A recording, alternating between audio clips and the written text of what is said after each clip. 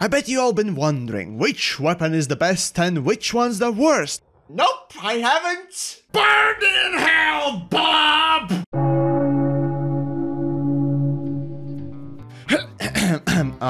Oh yes, ladies and gentlemen, I present to you the semi-trash collection of weapons in Elite Dangerous. A collection of things that just could not make it as a real boy in the Pinocchio's world of ordnance, murder and mayhem. In fact, all but one of them are made for a specific niche gameplay. And outside it, well, let's just say that the underwhelming feeling creeps up faster than a Catholic priest onto an all-boy choir.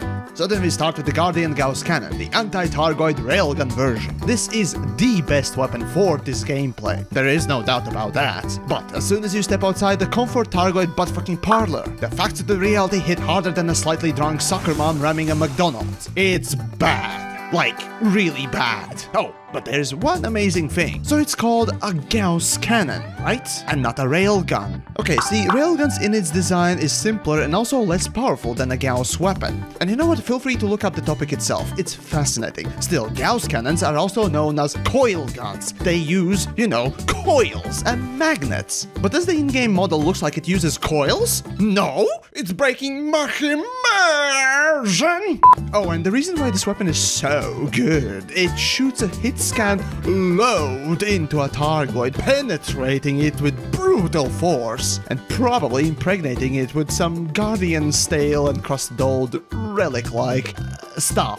Next up we have Guardian Shard Cannon, buffed normal shotgun made for Targoid combat. Not as useful as the Gauss cannons, due to, well, being normal damage weapon, not a precision one. Still, it is possible and indeed has been demonstrated time and time again that you can insta-gib, or at least kinda insta-gib, a solo Cyclops with these weapons. It makes it even funnier that the game tends to crash if you do so, and don't play the game in the intended way, that is, kill the hearts first, but instead just go straight up with the brutal prison rape on the alien species. Oh gods, am I telling people again how to rape an alien species? The fuck is wrong with me? Anyways, as for the Guardian Plasma Charger, well, at least it's more damage than AX Missile and Multi-Cannon.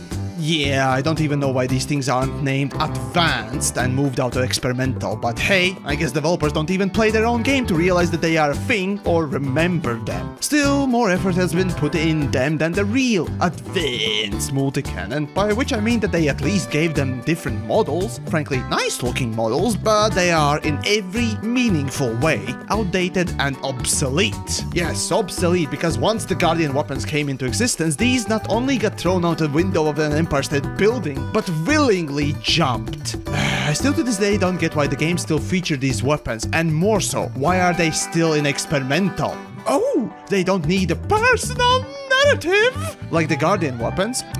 Okay. What else you got?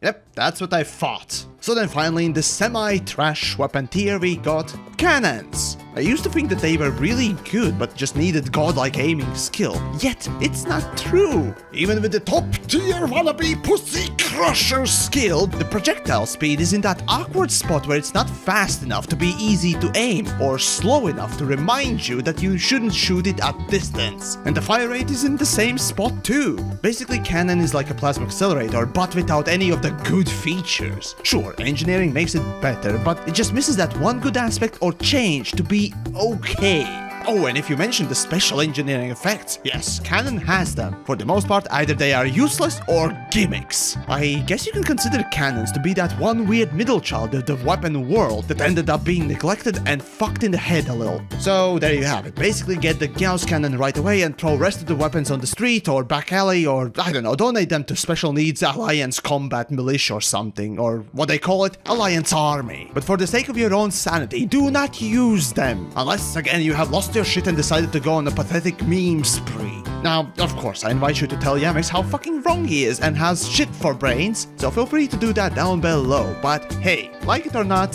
sharing the video is a good thing. Next up, let's see, oh, we are getting to the good stuff, the support weapons. Or if you like, and have some issues, take a look at the trash tier and learn what are the worst weapons than this list of things.